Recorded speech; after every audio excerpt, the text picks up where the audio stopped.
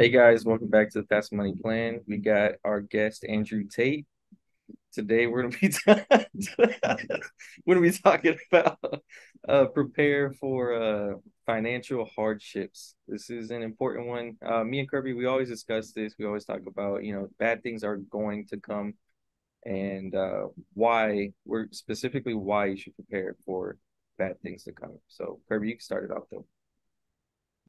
First off, public service announcement. I don't have a hangover or nothing.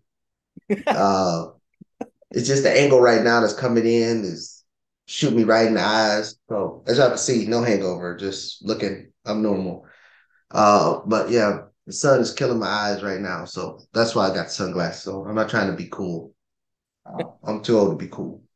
But yeah, going back to what you're saying, Alex, we always say don't forget history. I mean, you always see it. People, let's use COVID for instance. People been was living on, minimum wage paychecks before minimum wage went higher, before COVID started. It was a struggle. And then they got the PPP loans, they got the enhanced unemployment, they got, stimulus checks. And then they forgot what their life was like on minimum wage. Like it wasn't going back there.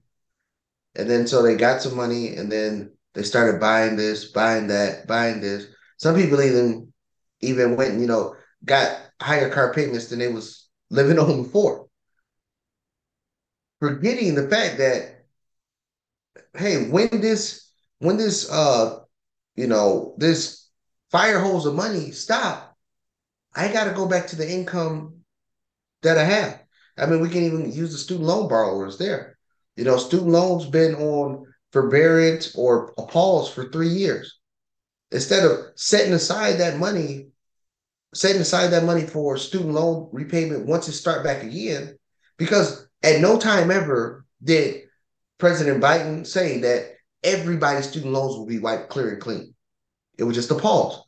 But people weren't thinking, hey, let's put that money to the side. They just added that money to the expense. And I know inflation went up and people had to dig into that money, but some people went back crazy. I'm not gonna say the cuss word, but they went back crazy and they just start adding bills to it. I mean, car payments, I never heard of a car payment $1,000 as an average car payment. Most car payment, 400 or 500 bucks. People magically manipulated themselves to say, "Oh, I need a car. Oh, I need this." And then so now, but once that infuse of money stop, you got to go back to the income that you had and still got to pay for this lifestyle that you created. I mean, Alex, I know you and me, we have the same thinking of it's okay to buy stuff long as it don't increase your monthly expenses. Now, I wouldn't care if somebody said, "Oh yeah, I went and bought a car, paid it off car." You got rid of one car, you replaced it with another car that's paid off. That's no monthly expense. But going from $400 to $800 car payment, going from uh, what's the other big one? Upgrading cell phone plans. That's another huge one. People putting rims and tires on payment plans, all that stuff. Furniture. That's monthly expenses. But Alex, I know I'm going deep, but go ahead. What you got? No, it's something that's important. I mean my wife and I we do this. We always well, I don't think she pays much attention to the finances as much as I do, but Right. I'm always thinking, like let's say even with me buying real estate right now, it's I never take for granted the fact that we still have jobs. Now we're making more income outside of our jobs because I understand that we could buy a property, use all the money that we've saved and invested towards this property, everything back to zero, and then our jobs could let us go for whatever reason. I mean, it just could Right. happen. So I'm always trying to keep that in mind. Like, okay, if I do use all of my money, I need to really focus, like, be way cheaper than I already am, and start to recoup that money because it's absolutely necessary in order to just be ahead, basically. You never want to be caught in a situation where you couldn't see it coming, where you got caught off guard. You want to be prepared for those things to happen because, as you said, as we say, they are going to happen. Um, there's always going to be something bad that will happen. And you may not know what it is. You may not be able to prepare for that specific situation, but prepare in general to be ready for whatever life throws at you.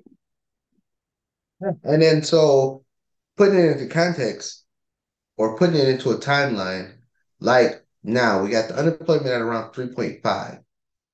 Yesterday, the unemployment numbers came out. The jobs added for the month of July, because we're in August, was less than expected.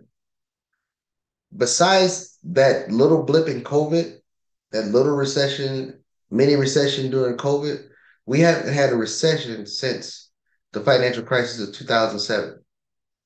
For anybody that don't know, the United States over its history has averaged a recession every 18 years. 18 years. So besides that COVID-induced recession, we haven't had a recession in almost 15, yeah, 15 years. I'm doing the math right here with dates. In almost 15 years. So we're way overdue. So when preparing for a recession, now is the time when the jobs are going good. This is the time to shore up your finances. This is the time to, pay off the consumer debt that you need to pay off. You want to get your monthly expenses to live as low as possible. I don't care how much money you make. Then all the extra on top is the extra on top. But don't add extra monthly payment. I mean, they didn't trick, and this is the funny one, Alex. They didn't trick people from cutting the cable cord to get every subscription service there is known to man. Now their subscription service bill is more than the cable bill that they had.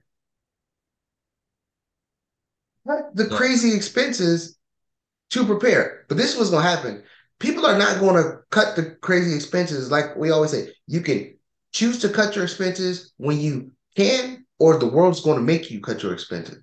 People ain't going to cut their expenses till, them or their partner lose a job. Oh, well, we can't afford it now, so we got to cut it.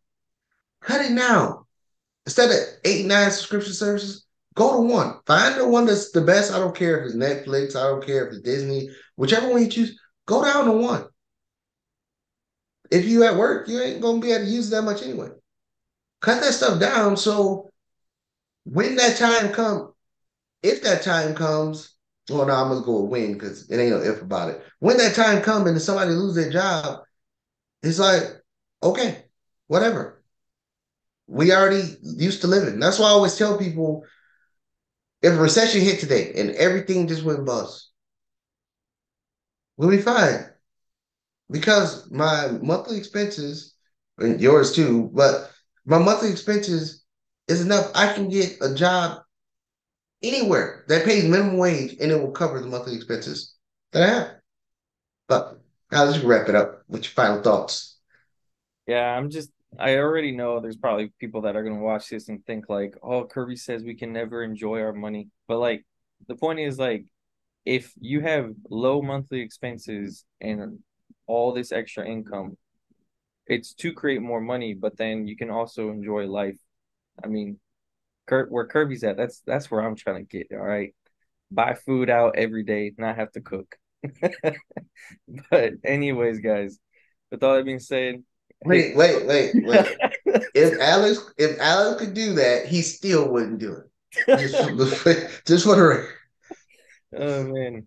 With all that being said, guys, if you like the video, hit the like button, leave a comment down below, share this video, subscribe. We'll see you guys on the next one.